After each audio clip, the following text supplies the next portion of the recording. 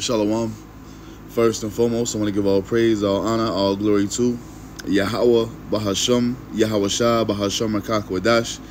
Double honors to the apostles and elders of Great Millstone for teaching me this truth according to the Bible through the spirit and power of YAHAWAH, bahasham, YAHAWASHI, and a sincere peace and salutation to all you hopeful Akim out there pushing his word in all truth and sincerity, doing the work as YAHAWAH, bahasham, YAHAWASHI has created us to do, so he can wake up and seal the elect of the nation of Israel, which consists of you so-called blacks, Hispanics, and Native Americans, and you Israelites who are scattered amongst the heathen nations that may look like the heathen nations, but your father's seed line goes back to you being a so-called black, Hispanic, and Native American, one of the 12 tribes of the children of Israel. It's Shalom. It's your brother Halaki from the GMS Denver camp, coming back once again through the spirit and power of YAHAWAH, bahasham, YAHAWASHI, with another video. And this time I want to go into our victory, man, because the victory is already written. It's already ordained. It's been established before the foundation of the world was laid. We, as Israelites, and not only Israelites, but Israelites of the household of faith, Lord willing, we continue to endure, we have the victory, man. And there's nothing our enemies can do against that. Because at the end of the day, this is the Most High's will. We have the victory and faith. So let's, matter of fact, we're gonna come back to this 1 John, because this is it's not gonna be a long video, just to hit the point and just to show you, man, that our faith, this thing that we've been blessed with, is a very, very big deal, because that's the only way we can be saved this time, man. So this is Ephesians chapter 2, verse 8. It says what? Matter of fact, before we get into that, let's show you what faith is first. Hebrews 11:1 says what? Now faith is the substance of things hoped for, the evidence of things not seen.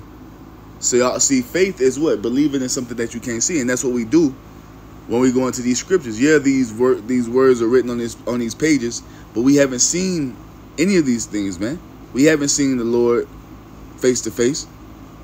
We haven't seen miracles done, but we read about them. And the faith that we've been blessed with, we believe in these things, man.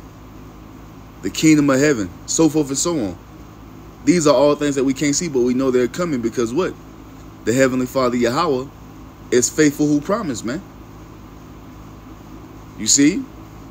Verse 6 goes on to say what? But without faith it is impossible to please him.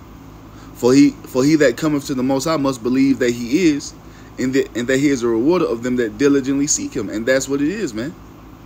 Like the scriptures tell you, man, the Most High is not unrighteous to forget your work and labor of love. So you have to believe that the Most High is going to reward us for doing this work on his behalf, man. Because that's what we're doing. We're out here working for the Lord to uplift and exalt the Heavenly Father, YAHAWAH, and his only begotten Son, YAHAWASHI, and putting ourselves on the back burner, man. Making sure that the wisdom, knowledge, and understanding of YAHAWAH, bahasham, YAHAWASHI is pushed forth in the earth. Being the Most High's vessels of glorification, man. You see, diligently seeking him. Going into these scriptures, reading the scriptures, putting forth these videos, going on the highways and byways. That's us diligently seeking the Lord. Hey, becoming a new creature in YAHAWASHI, and it's all through what? Through this faith that we have been blessed with. Because that's exactly what it is. Having faith is a blessing from the Most High, and everybody doesn't have it. Only a select few on this planet Earth truly have faith. And that's the remnant of Israel, man. Those who are going to get the victory through faith in the Lord YAHAWASHI. So this is now we can get to Ephesians chapter 2 verse 8, just to show you that it's a gift, man, and not everyone has it. So Ephesians 2:8, for by grace are ye saved through faith, and that not of yourselves, it is a gift of the Most High. You see that? Salaki. But one more time, Ephesians 2:8. For by grace are ye saved through faith, and that not of yourselves, it is a gift of the Most High. You see? This is all the work of the Most High, man. Believing what we believe in, speaking on what we speak on, bringing these scriptures out. This is all of YAHAWAH, bahasham, YAHAWASHI, man. We believe in these words because the Most High put that ingredient of faith in us for us to believe these things, man. Because when we go out here in the highways and byways with the true wisdom, knowledge, and understanding of the Lord, not many people, they can't understand it, because what? The Most High didn't bless them with the gift of faith to believe in the things that we say. So this is very precious, man. The victory is going to be very precious because it's only coming to a small few first and foremost, man. It's only coming to those who believe in the Lord Yahawashi. And all you guys out here talking about Yahawashi is not meant to be worshipped. He's just some regular dude, so forth and so on. You're going to be out here with the sad face when the Lord returns, man. Because Yahawashi is meant to be worshipped. We overcome our enemies because of our faith, because of the faith that we have in Yahawashi, man. You see? Through our faith in Yahawashi is how we're going to be saved. How we're going to overcome. How we're going to endure. You see? How we're going to maintain sanity in these crazy and chaotic and perilous times that we're about to enter into, man. It's all going to be based upon what? Our faith in the Lord Yahawashi. You see? So let's go back to 1 John. Because it tells you how we get the victory, man. 1 John 5 and 4 says what? For whatsoever is born of the Most High overcometh the world. And that goes into the elect, man. The elect are born of the Most High through faith in Yahawashi. And this has been established and preordained before the world was laid. You see, so the ones the Most High gave that faith to believe in Yahawashi, they are the ones that's going to overcome the world, man. And Lord willing, I be a part of that number as well as you other sincere brothers and sisters, man. Because that's how we're going to overcome. Faith in the Lord, man. It goes on to say what? And this is the victory that overcometh the world, even our faith. You see? The victory is going to come through faith, man. And you got guys out here mocking and talking shit about us, talking about we're faith-based Israelites. Well, that's how the victory is coming, man. That's how we're going to overcome the time of Jacob's trouble, is through faith. That's how we're going to end up being taken up into the chariots, is through faith. Looking down and watching Babylon burn, that's going to be accomplished through what? Through faith, man. It's all about faith in the Lord Yahawashi. That's how we overcome and get the victory over this present world. Over our enemy Esau Edom, man. It's through our faith. You see? Verse 5 says what? Who is he that overcometh the world? But he that believeth that Yahawashi is the Son of the Most High. You see that? If you believe and have faith that Yahawashi is the Son of God, the Son of Yahweh, that he sent him down here to be a propitiation for us, you see, to give us repentance and forgiveness of sins, you overcometh the world. If you believe that Yahawashi was dead and raised up after the third day, you're going to overcome the world, man. If you believe that he was, after his resurrection, he was on the earth for 40 days and 40 nights breaking bread with his disciples, you're going to overcome the world, man. If you believe that the Lord was taken up into the heavens to be put back on the right-hand side of the Most High, and he's there right now making intercession for us on our behalf, we are going to overcome the world, man. You see? Because we have faith in these things that's written. We have faith in what in the accounts left of us or for us of what Yahawashi has done for us, man. We have faith in that. And because we have faith in it, we are going to overcome this current situation that we're in, man. It's all driven by faith in the Lord Yahawashi. Let's get another one, because that's 1 Corinthians, man. 1 Corinthians 15 goes and tells you about our victory, man. 1 Corinthians 15 and 57 says what? But thanks be to the Most High, which giveth us the victory through our Lord Yahawashi. By way of our what? By way of our faith. Faith is a key component to this ministry, man. Faith in the Lord Yahawashi is the key component. It's the driving factor, man. And without it, you cannot be saved. Without faith in Yahawashi, you will not receive the victory, man. Faith is only going to come to those who have victory is only going to come to those who have faith in the Lord Yahawashi, as it is written. Not as you've learned in these Christian churches and all this other bullshit, man. Like the Lord Yahawashi said, he that believeth upon me, as the scripture have said, out of his belly shall flow rivers of living water. You have to believe upon the Lord as it is written. Point blank period, man. You see? And that's how we get the victory, man. It don't come any other way. It don't come by taking up arms, man. By being strapped at camp. It don't come by making deals with the fucking enemy. The only way us Israelites are going to receive the victory this time is through faith in the Lord Yahawashi. Point blank period. You see? This is the only way, man. So all you guys who are out here down talking Yahawashi, man, making light of the sacrifice that he's made for us, you dudes already lost, man. You see? You're already defeated. Because the only avenue of victory that the Israelites had this time around, or we have ever had, is through the faith. It's through faith, man. And now it's faith in who? Faith in the Lord Yahawashi. And that's it. Let's get this in Revelation.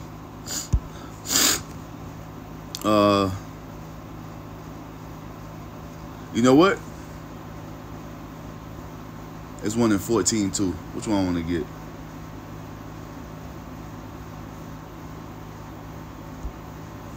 Oh, hold on.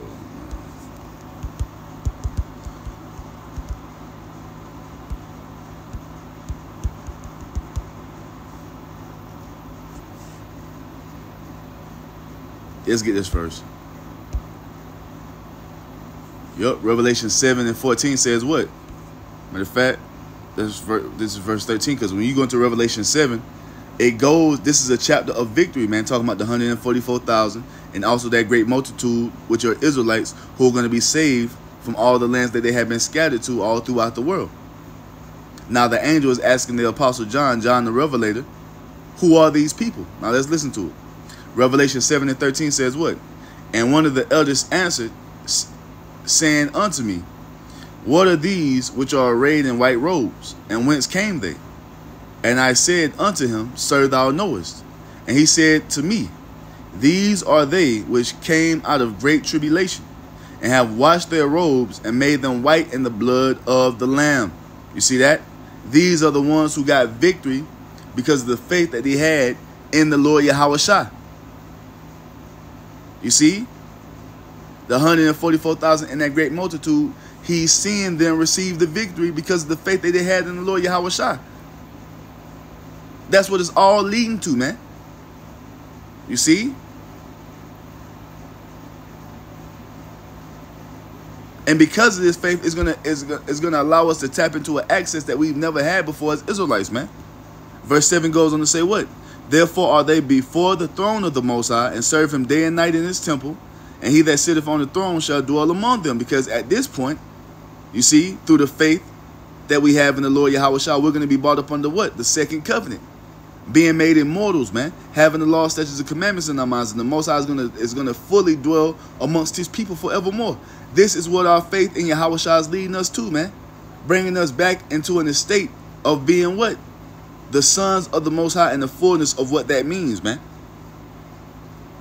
That's what's happening. And it's driven by what? Faith in the Lord Yahawashi. Verse 16 says what? They shall hunger no more, neither thirst anymore. Neither shall the sun light on them, nor any heat. You see?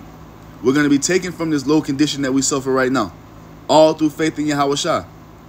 No more being spiritually hungry, spiritually thirsty, man. You see?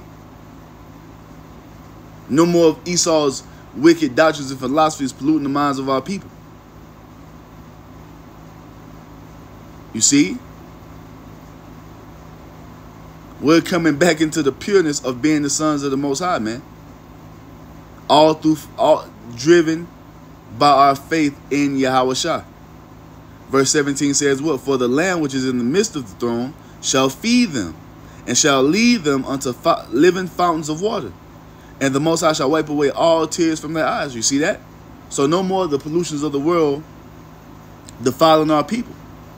But we're coming back into a state of being completely pure, as Yahawashi is pure, man. And he's going to feed us with what? The wisdom, knowledge, and understanding of Yahawashi and the fullness of it. Those fountains of living water, man.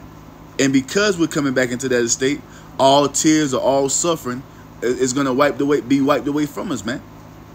And we're going to come into that rest. This is all driven, you see? This is all gotten through faith in the Lord Yahawashi, man. This is our victory that we're reading about here. And it doesn't come any other way except for faith in the Lord, man. You see? It's all about faith in the Lord Yahawashi.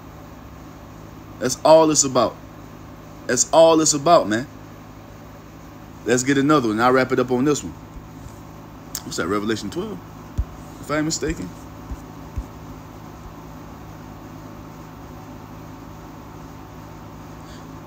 Yep. Revelation 12 and 10, it says what? And I heard a loud voice saying in heaven, now is come salvation and strength and the kingdom of our power and the power of his Mashiach. For the accuser of our brethren is cast down, which accused them before our power day and night. Talking about what? The downfall of Esau Edom, and the accuser of our brethren. You see? He's about to lose. He's in the process of falling right now. You see? It's written that this man is going to lose. But salvation is coming to those who believe in Yahawashi, man. You see? The kingdom is coming to those who believe in Yahawashi first and foremost, the elect. You see? Through the faith of the elect, Esau is going to be taken down. And verse 11 tells you that what? And they overcame him by the blood of the Lamb, and through faith in that blood, through faith in that sacrifice, and by the word of their testimony, through faith in the word of Yahweh.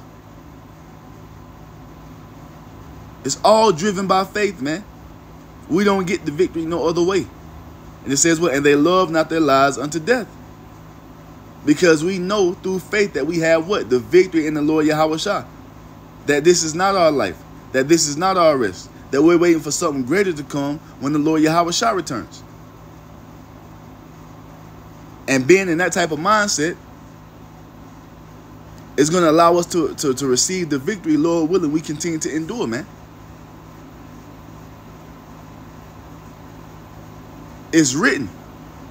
We just have to continue to keep the faith, and Lord willing, the Most High doesn't take his spirit from us, man. But that's what it's all about. Victory through faith in the Lord Yahawashi, man. Victory doesn't come any other way for an Israelite. This is the only way. Thus saith Yahawashi. So with that, man, I'm going to give all praise, all honor, all glory to Yahawah, bahasham, Yahawashi, bahasham, qadash.